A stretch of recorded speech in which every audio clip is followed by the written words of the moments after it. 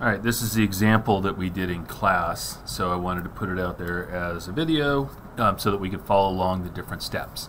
And so what we were going to look at was what the bare land value, the soil expectation value of a single acre of forest would be, and we had this set of criteria. So this is on the PowerPoint, one of the slides there. We had a cost of planting that was going to be $200 per acre. At revenue at rotation, so 55 years, the rotation T, we're going to have 18.1 thousand board feet per acre, so that's a log volume. This is logs. And we're going to get paid 200 of these MBF, these 1,000 board feet per acre. So we have 18.1 of these per acre. We're going to get paid $200 per one of those, which means we're going to get $3,620 of revenue at year 55. We're using a 4% discount rate to evaluate this. And so the first thing we want to do is we'll start a timeline. And so, we can't see that very well, can we? Let's go back a little bit there. All right, so we're starting our timeline, and we're going to start with age 0 of the stand. Let's maybe turn that off. Age 0, and we're going sorry about the video quality there.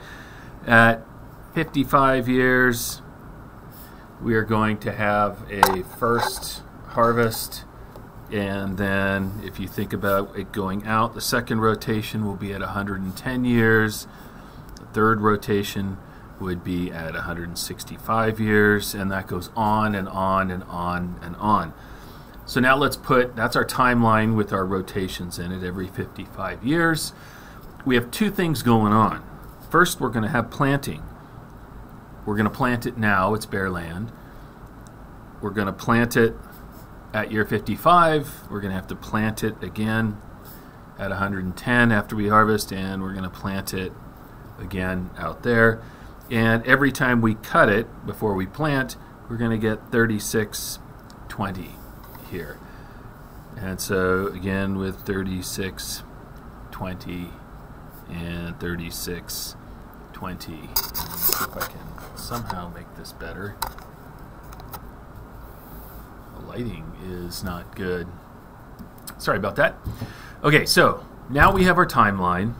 Then we want to think about what we have going on here. And so we can think about it in terms of what we have on our equation tree. So this is going to look a lot like what we're doing in the homeworks, right? We're going to start, are these going to be single sums? No, they're not going to be a payment at one time. They're going to be a series. So they're one of these two down here. And it's going to happen every year? No, it's going to happen every n years. And in fact, it's going to happen every 55 years. It's going to go on forever, right? If it ended, that would just be one of these rotations. So they'd say, what's the value of a single rotation, right? And we'd be looking at those. But instead, we're going to go on and on and on. So we have a forever present value, VO equals A over 1 plus I to the n minus 1. So I can write that down. I can write perpetual periodic, and I can say what the equation is. VO equals A over 1 plus I to the n minus 1. We talked about this in class. If you just plug that into either your calculator or your spreadsheet, it's going to fail. So we want to maybe have an extra set of brackets out there just to recognize that how we're going to plug it in as well. When we think about what this represents, right, it represents 0, n, 2n, 3n, right? Payments that go on, and these payments occur at the end of these periods, and it would take all of these values and crunch them into a single number in time 0, right? So this is what this equation does. Takes all of these A's, these annual or these amounts that happen n, 2n, or 3n time periods in the future, take them that go on and on and on and crunch them back into a single value. What you'll notice here though is the A is here and not here. And when we look at our equation, or our timeline, we see that we have this value here. So there's two ways we can approach that. We can either take this single value here and move it out there, figure out what it would represent out there. And so that's the first way. Let's try it. So if we want to do that, that would be looking at an equation, a single value, moving a payment at one time out to the future. So that's going to be simple compounding, right? Simple compounding, it takes a single number and moves it to the right on our equation. Simple discounting, or our timeline, simple discounting starts it out there and moves it in. And so we want to compound that. We want to figure out the VT, or in this case in 55 years, of some VO times 1 plus I to the T. And so we can plug it in there. Our V55 for this thing is going to be minus 200 times 1.04 to the 55, which equals 1729.27 minus, right? It's a cost. So we got this minus 1729 that we figured out. That's taking this value out here. And so now we have two values that we can look at a single point in time that become our A. And so our A, so now we're going to identify the known values. Our A is going to be the two values out here, 3620, and then our minus 1729.27. So just quickly, why aren't we doing this 200 as well? Because that is in this series. So, right, so what we're looking at are these 200s. When I take the single value out here, it's the equivalent of having a 1729, a 1729, and a 1729 here.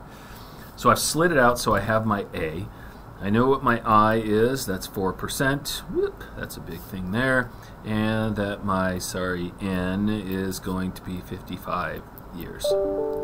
So got my known values in here, and I can turn around and plug them into my equation. My VO equals 36 minus 17, right? That, let's just put it here, that's 1890.73.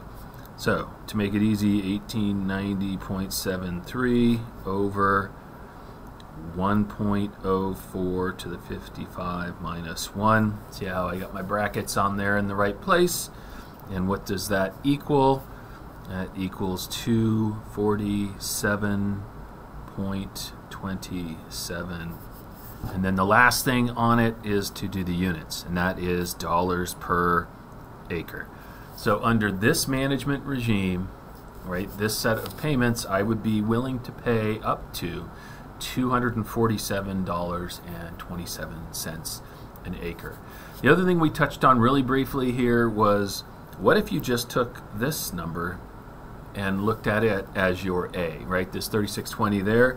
So if I did that, I would have VO equals 3620 minus 200 over 1.04 to the 55 minus 1. If I did that, I would come up with 447.27, right? So that would be all of these values out here, but not this minus 200. So in order to get the same answer, I would have to take the minus 200 out, and that would give me 247.27, the exact same answer that we had here. So as I had said in class, as long as you account for all of the costs and benefits associated with whatever it is you're looking at in the appropriate year in which you're looking at them, you'll get the same answer. There's many ways you can do it, right? But we just want to make sure that we get to the right answer, we follow the steps, and hopefully this helps.